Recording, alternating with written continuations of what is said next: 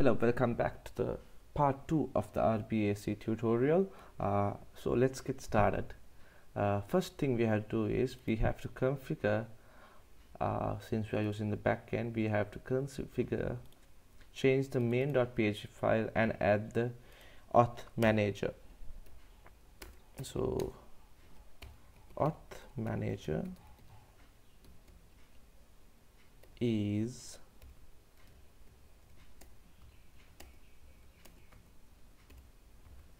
let me check, I forget the names all the time. So we have the classes in the RBAC and the default role is guest.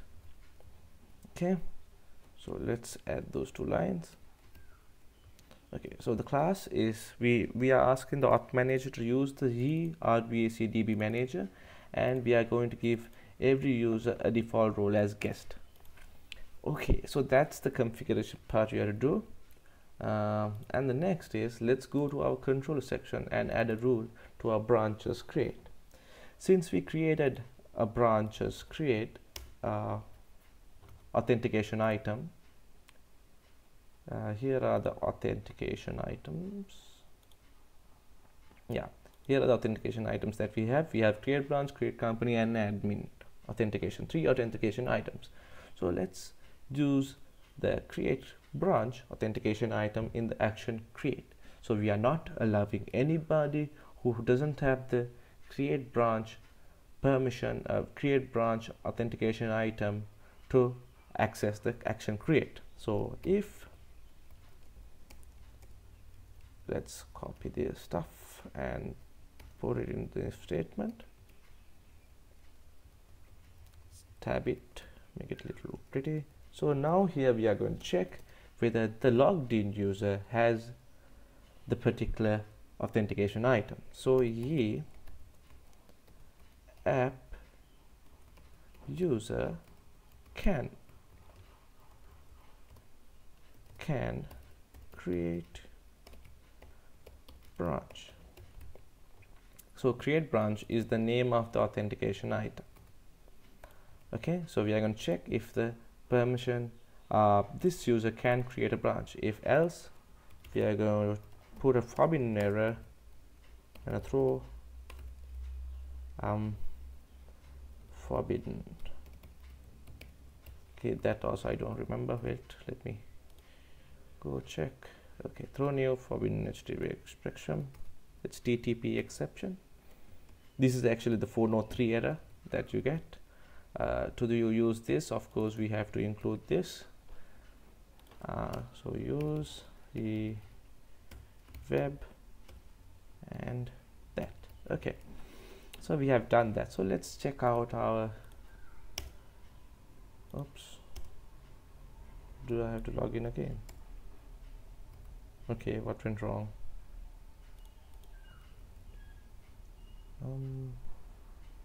So syntax error there.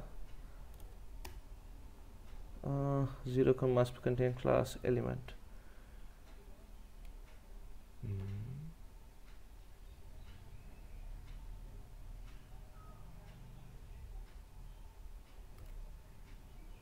Class RBAC DB manager.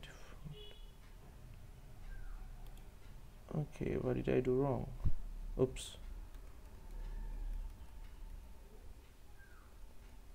Sorry. Okay, I think that's it. Okay, so now we are logged in as Utpala. So let's go to the branches section.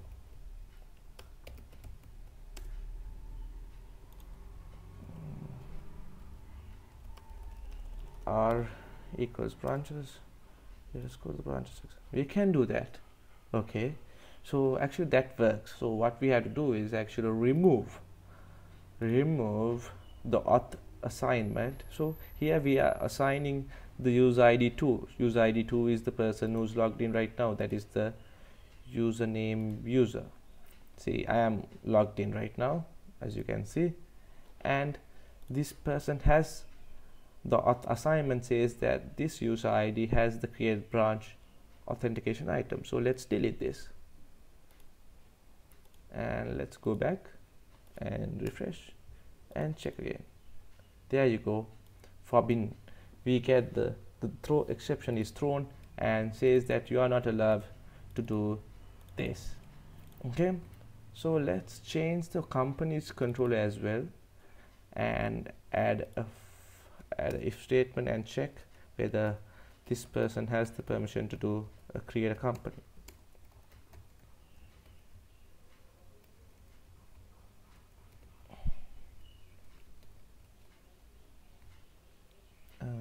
Okay, so yeah, checking Yii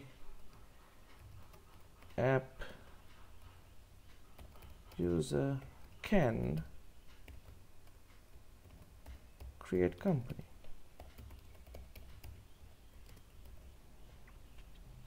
Okay, simple as that.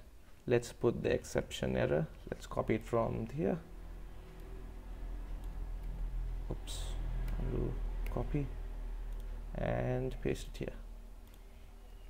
Else, okay, and we have to use the vamp forbidden HTTP exception.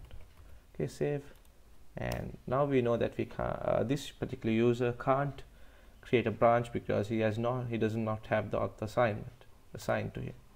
So let's go to the company section and check there companies and try to create. See, as you can see in the auth assignment table, where is the auth assignment table? Auth assignment table, there is no rule. The user ID 2 does not have the create company permission, so he can't do that. So let's log out from Utpala and log in with doing it easy username. I'm not sure of the password, but let's see.